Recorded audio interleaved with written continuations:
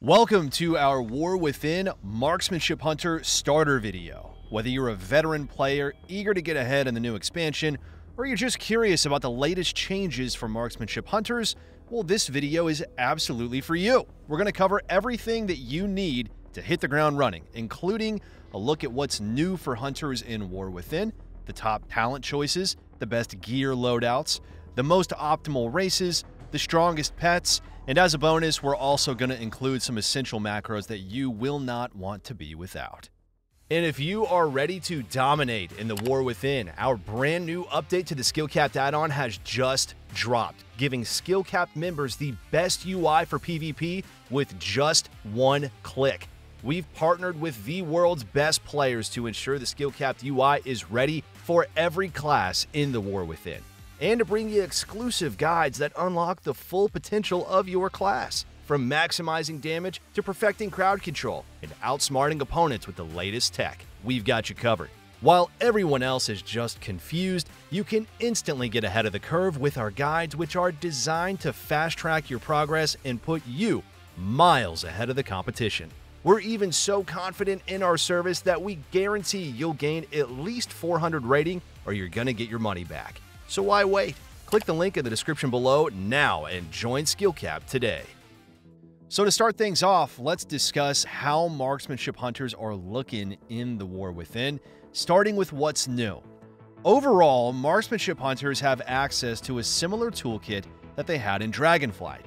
We've kept all the same utility and the flavor that brings players to this spec in the first place. Marksmanship Hunters now have great new additions coming in from their class tree, as we can now pick up Binding Shot, Scatter Shot, Intimidation, and High Explosive Trap all at the same time. But let's not get too ahead of ourselves here. It's important to understand that the main focal point of the War Within, and where most of the new stuff really comes from, is hero talents, with every class having 2 hero talent trees to choose from. Now, if you want to opt in for our Dark Ranger build, it's important to know exactly what you're getting into. So starting on the left side, we have Overshadow, providing us with more throughput coming out of aimed shot and rapid fire. Then we have a choice, Dark Empowerment and Grave Reaper. And since the latter is focused around PvE, you're always going to be selecting Dark Empowerment, giving you some bonus focus whenever aimed shot is reset. And finally, for our last node on the left side, we have Shadow Lash, which gives us more burst coming out of our Dark Arrow and allows us to reset our aim shot charges quicker, as Dark Arrow will now be ticking way faster on our target. Jumping up to our middle nodes, we have Shadow Hounds for your Black Arrow to occasionally spawn a Dark Hound for some bonus single target damage. And now we have another choice node, Embrace the Shadows or Smokescreen. Now, although our first pick grants us some nice sustained healing, enhancing our defensive utility can save us in crucial moments that really matter in any matchup, making Smokescreen our preferred pickup, as exhilaration and survival of the fittest go hand in hand with each other, giving us both effects but at reduced effectiveness. Down below, we have Shadow Surge, and similar to our Sentinel talent located here, this benefits our AoE cleave with multi-shot. We will almost never make use of this in PvP combat. Now, coming over to the right side of the tree, we have Death Shade, granting us the death blow effects from our marksmanship tree. This increases how much pressure we can generate through our kill shot procs that are usable on any target regardless of health. We also receive Dark Chains, adding onto our control as we can snare our closest target, especially if they're a melee focusing you down, to reduce their overall uptime. And now we have our last choice node, Darkness Calls or Shadow Erasure. Since we already obtain enough charges of aim shot during our rotation from Black Arrow, our preferred pickup is Darkness Calls, as you can never go wrong with some bonus shadow damage, primarily onto your Black Arrow for more consistent bursts. This also makes our primary Wailing Arrow build more viable, which we're going to be discussing later on, as we're going to be benefiting more from its damage profile, increased shadow damage.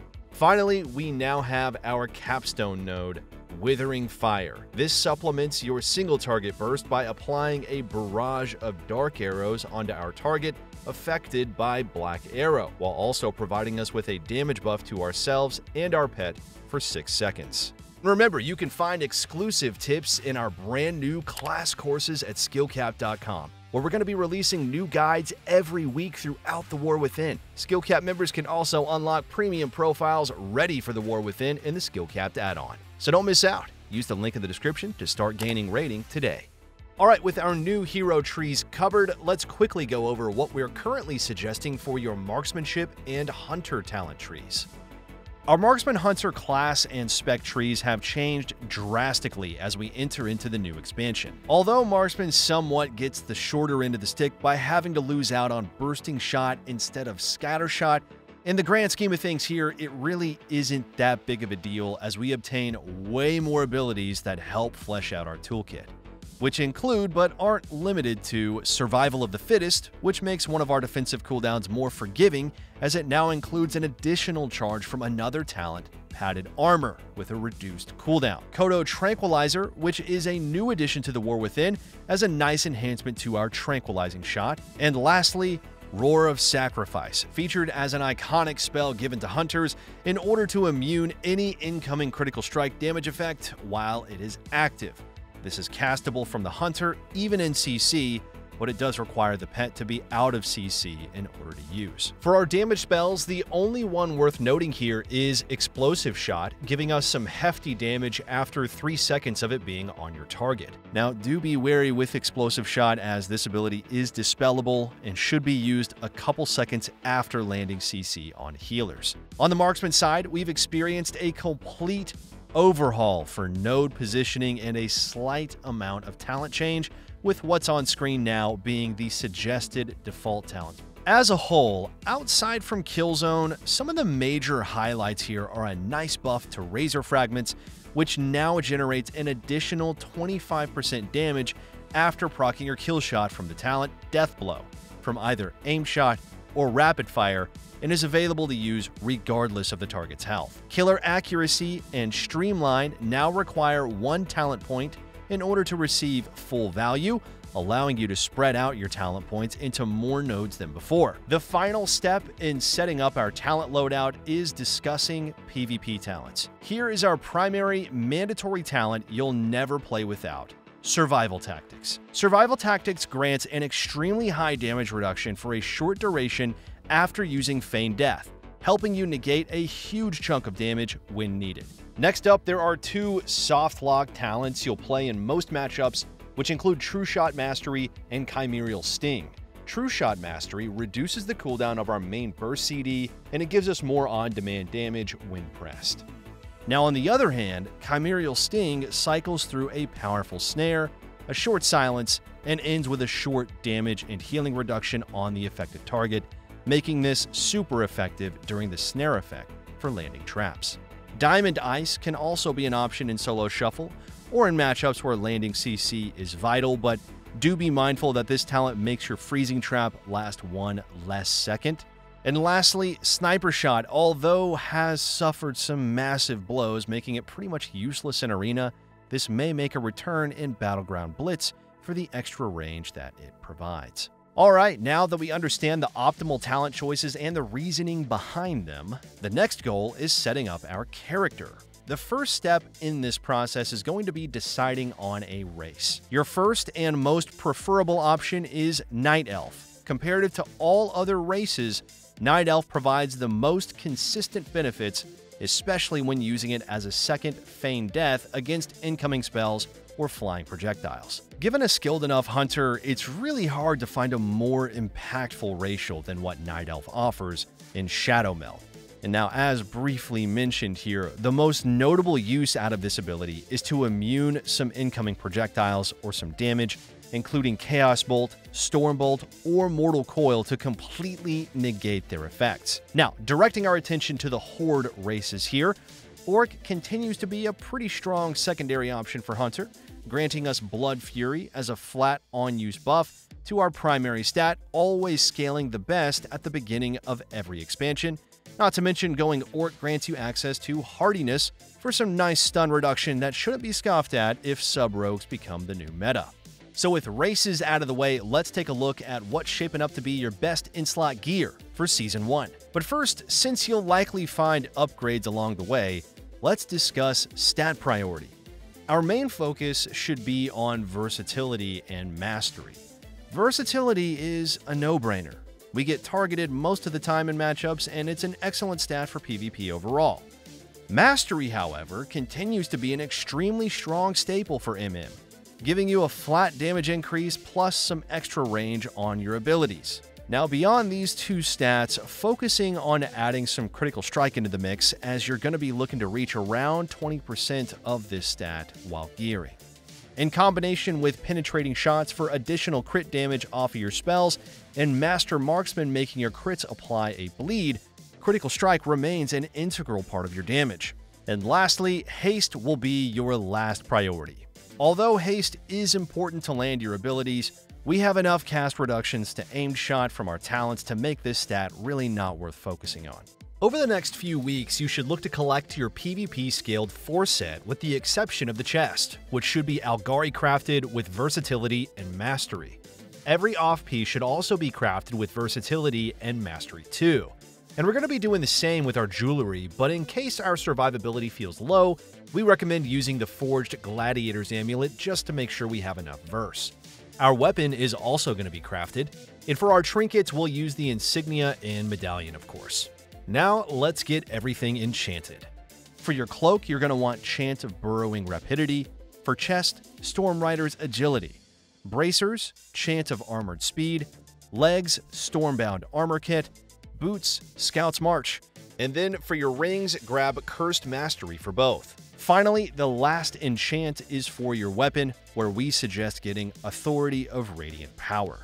Due to the addition of the Vicious Jeweler setting, you're now going to be able to add gems to your helmet, amulet, rings, belt, and bracers. One of these can be one of 3 unique PvP-specific gems. Out of these, we highly recommend the Enduring Bloodstone for additional survivability. For the rest of your gem slots, the Masterful Sapphire provides the best overall boost to your favorite stats. And as for your embellishments, you're going to want to use Elemental Focusing Lens on 2 of your crafted Algari items, but do be sure to check out our article linked in the description below to stay up to date with these decisions as the season progresses. And to cover something more exclusive to Hunter itself, let's go over all the pets you'll need for Arena. For your main pet, your best bet is to choose a raptor, as you're going to be looking to grab the undead version located in the Shawaljai tar pits in Nazmir. The reason for this is that this pet belongs in the Cunning family, giving you access to both Master's Call as a freedom effect and Pathfinding for some extra movement speed. This pet also has the Mortal Wounds ability, giving you access to a healing debuff on the target your pet is attacking. Not to mention, undead raptors are immune to some commonly used CC, including Polymorph and Sap, creating more opportunities to use Master's Call or Roar of Sacrifice. Although in cases where you come across a Ret Pally, look to swap this pet out for a non-undead version, or you can also pick up a Hyena or Rodent located in the Cunning family. This is because Rets are going to be using Wake of Ashes more frequently in the War Within, and Wake of Ashes applies a lengthy 5-second stun on any undead targets, making your pet have way less uptime on your target. Now, for cases where you want more defensive utility, especially in setup-based comps, look for pets located in the Tenacity family that still provide the Mortal Wounds effect. This includes Direhorn, Hydra, Lizard, and River Beast. Using any of these pets grants you access to both Fortitude of the Bear, acting as another Battlemaster trinket, and Endurance training for a passive increase to you and your pet's health. To finally wrap up this guide, let's go over some macros you're going to find useful in PvP. First, we suggest having focus macros for all your important crowd control and your interrupts, enabling you to control off targets without the need to deselect your current target. So that's mainly Countershot, Intimidation, and Scattershot. Another method of control involves using Arena 1, 2, and 3 macros, allowing you to apply CC or land interrupts on enemy players regardless of who you target. If you've played Marksman Hunter before, you're most likely familiar with the awkwardness of just waiting for your cast to finish, or by moving your character mid-cast in order to activate Aspect of the Turtle. This macro removes this issue entirely, allowing you to press Aspect of the Turtle without any issues. This will guarantee your safety during those crucial moments where you want to get your defensives off. And on the topic of aspect of the turtle, we have another macro that we highly suggest using, which involves cases where you want to come out of turtle earlier than its duration to execute your target with kill shot. Now, as a marksmanship hunter, you're going to have multiple types of utility you may want to apply on allies. And in order to streamline this process, it'll be best to use both Party 1 and Party 2 macros. If you're unfamiliar with these, Party 1 refers to the person at the top of your party frames, and Party 2 is the second person. The basic way of doing this is what you see on the screen now, where you're going to need 2 macros for each ability, exactly like the example you can see on the screen now. And in cases where binds may be more of a concerning issue, one way to make this requirement slightly easier for you is with mouse over macros like the one you see on the screen now. These abilities are used based on who you hover your cursor on, which makes it more convenient in cases where Party 1 and 2 macros may seem overwhelming to you. Lastly, for some nice quality of life improvements, we highly suggest using cursor macros, allowing you to apply an ability at your cursor without any clicking that would otherwise lead to downtime. To keep it brief, your main cursor macros here are Flare, any projectile CC like Freezing Trap, and Volley. And remember this, Skill Capped is the only service that guarantees you'll climb at least 400 rating. Now, we make this promise because Skill Capped really does work, and if it doesn't work for you, you shouldn't pay. Think of it like a gym membership that guarantees you'll get ripped. Crazy, right? So, get started today by clicking on the link in the description. As always, though, we want to thank you all for watching, and we'll see you soon.